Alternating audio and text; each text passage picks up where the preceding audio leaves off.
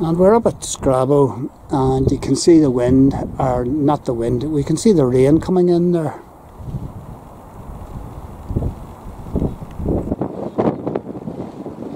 But we're just looking out over the landscape and noting the number of wind turbines. Now there's two close by here, but if I look away into the distance I can see another three just there. So there's five.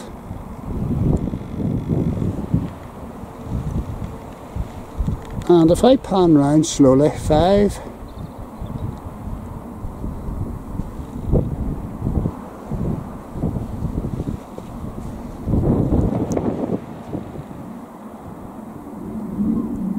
There's two up on the hill.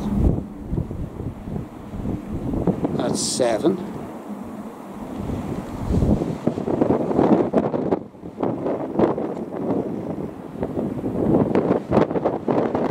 And pan on round.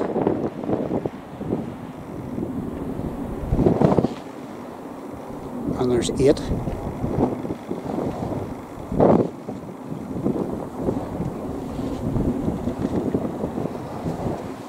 Stepping back to get out of the wind. So that's 8. And you pan on round again. And there's 9.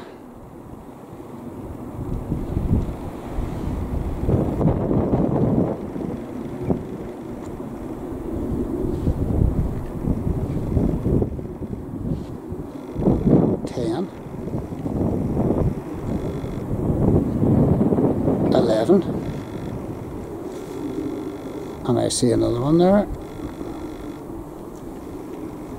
Where is it? 11.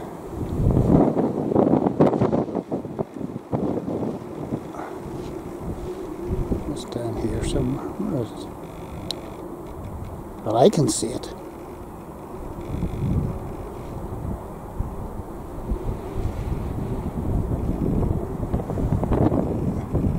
I do see it. It's beside a wee farmhouse. I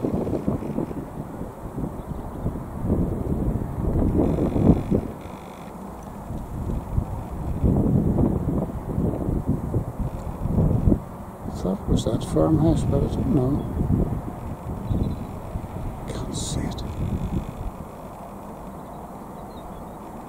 And there's 2 or 3, 11. There's 2 or 3 away in the distance.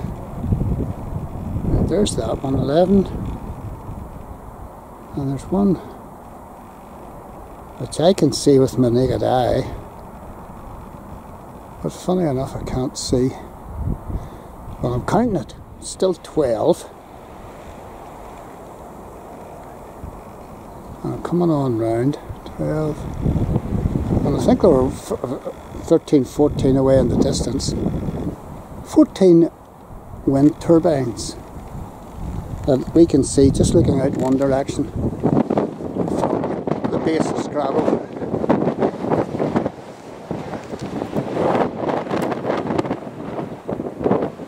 And that's Newtownards Airport, and this is Newtownards, and you're just wondering how many more wind turbines are there going to be. We're going to have forests of these. It's all well and good, you know, choosing clean energy. Oh, there's the rain coming down over there. It's all well and good choosing clean energy. That's really good. But the price you pay is losing your views, and bird life is adversely affected as well, because the wind turbines do kill. There's a wee plane taking off.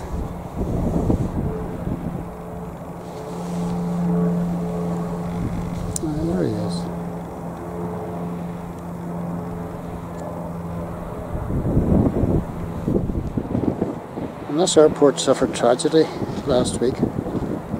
Two of the guys, one of an instructor and another one a photographer, and they were mature men, and the plane crashed.